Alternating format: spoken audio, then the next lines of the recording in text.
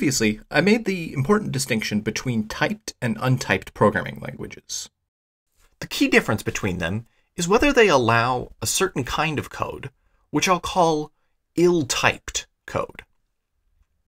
Consider this example, which is a distilled version of the bug from the last video. If n is greater than 13, then quotation marks 2, else n.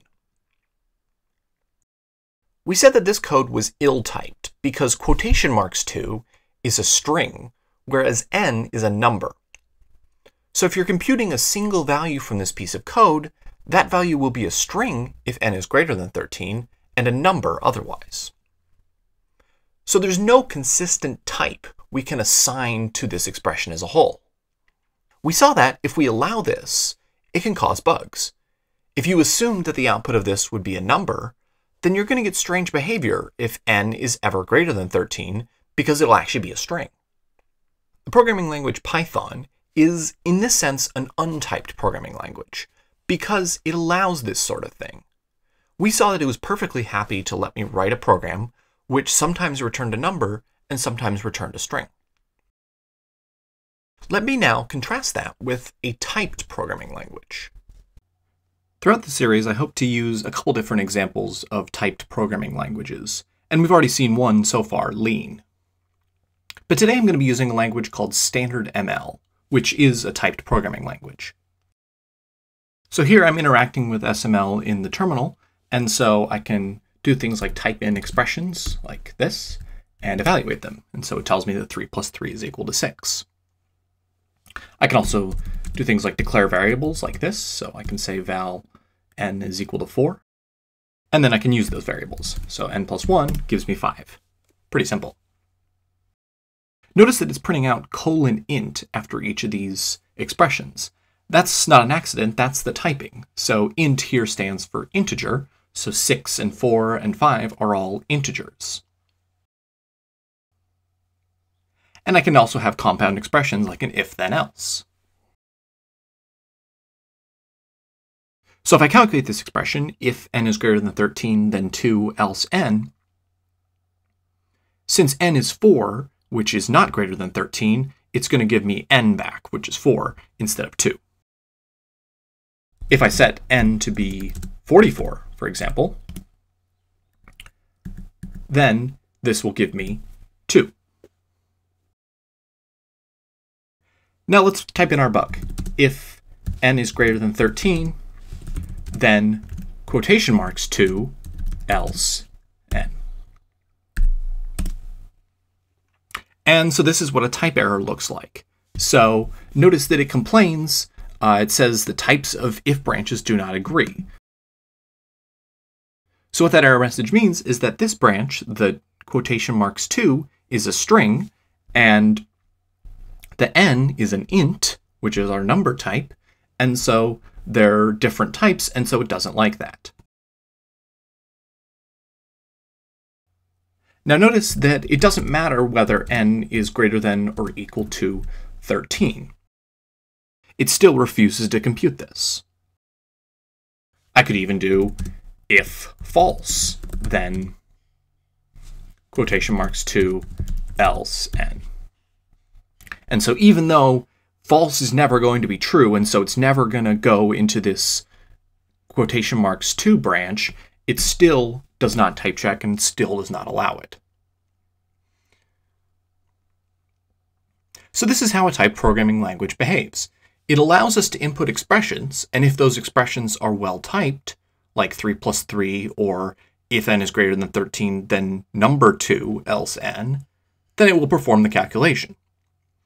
But it knows how to spot an ill-typed expression and refuses to compute them, even if, in principle, it could. This leads us to the programming interpretation of HoTT. The types are the types of a typed programming language, like int or string. The terms are just well-typed expressions. And the typing judgment, little t, big T, means the same thing it does in the programming language. The expression little t is well typed, and particular is of the type big T. We'll see more later how we can make sense of the computing part of this. For instance, the numeral 6 is a well-typed term of type int. The expression 3 plus 3 is also a well-typed term of type int. And there's an obvious relationship between these terms. 3 plus 3 is 6. Or more exactly, 3 plus 3 computes to 6. In the next video, we'll see how we can express the two terms are actually the same. But I promised you the type unit, so let's look at that. One thing you can do in languages like SML is have pairs of values. So I could do 4, 5, and it reports to me that that is an expression of type int star int. And I can do this with different types as well. So I can say hello and 2, and so that's string star int. I'll say more later about what this star operation is, but for now you can just think of it as the type of pairs of a string and an int. I can also have more things than just 2. So I can have hello, there, and 5, and that's a string int.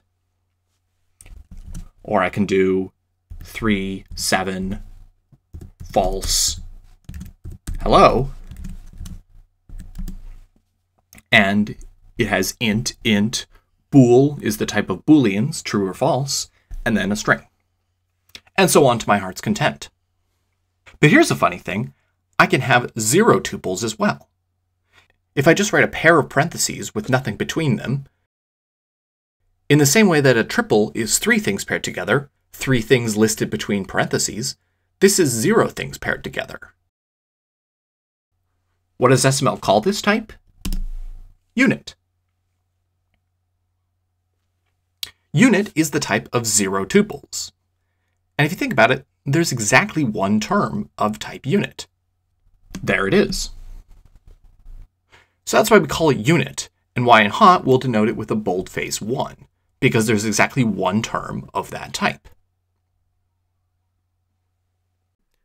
So I did this example in SML, but having a unit type is a pretty standard feature of typed programming languages like this.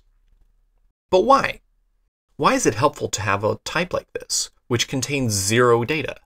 Isn't that useless? It turns out no.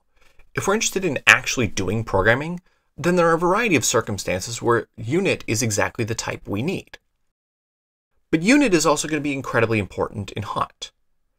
In fact, there's a good argument to be made that unit will be the most important type in HoTT. But it's going to take a while for me to tell you why. Before we get to that, let's talk about our other interpretations. Next up, homotopy.